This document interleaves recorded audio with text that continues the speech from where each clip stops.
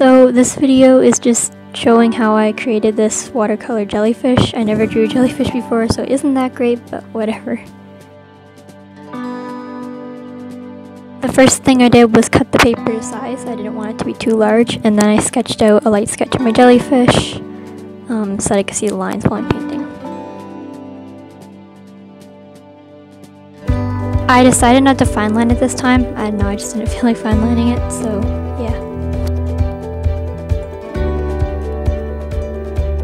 So I did a wet on wet little base coat just to get all the basic colors laid down. I like to do that so that there's no white spots left afterwards.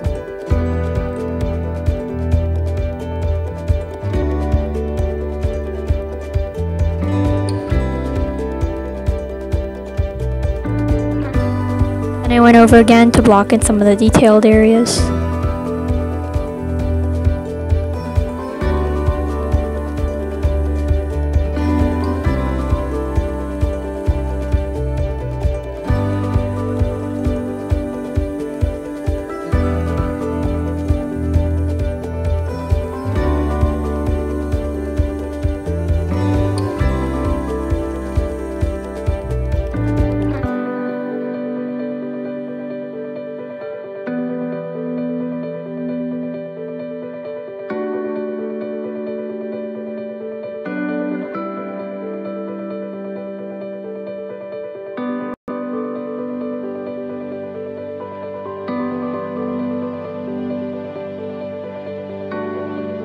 The background was also quite hard for me because I didn't want to wreck my jellyfish, but I also wanted to get it dark enough to define the jellyfish.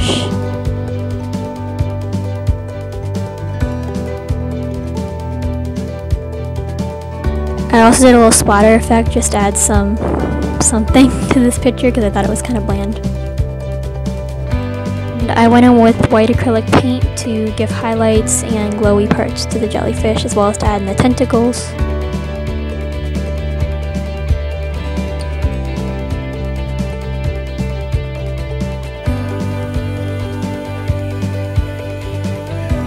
Then I used my Prismacolors to give some extra details and really bring the picture to life.